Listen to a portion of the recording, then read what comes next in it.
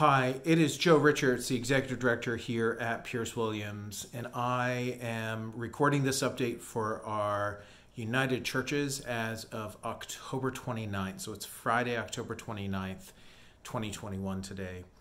I just wanted to give you an update on where we're at and where we're going. Pearce Williams has had a difficult 2 years with no summer camps being run, and earlier this year we lost our longtime we had some staffing changes, and so our longtime office manager, Shannon Glanville, moved on to other opportunities.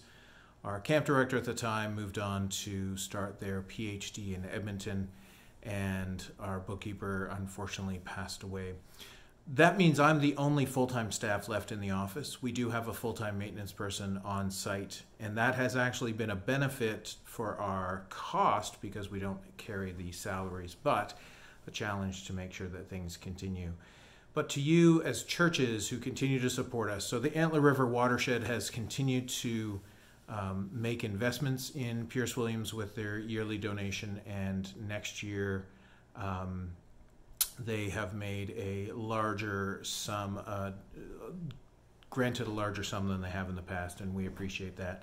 But for you as churches, if you, as Elgin County churches especially, and old Elgin Presbytery churches, I know that we haven't been able to get together since Presbytery was disbanded, and I know that that leaves some of you wanting to know more information. So Pearce Williams is in need of donors and in need of donations, but we have sourced grants for capital projects, which are to be spent on capital things. So we have a seniors on-site housing project that we are working through right now.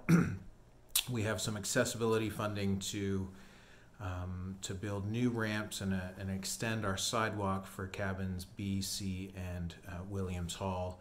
And we're just continuing to do small improvements so when we're able to reopen, we are ready to go. And when we are able to reopen and gather in community again, we want to invite the churches to Pearce Williams to see what has been missed. Now, that being said, hiking trails are open.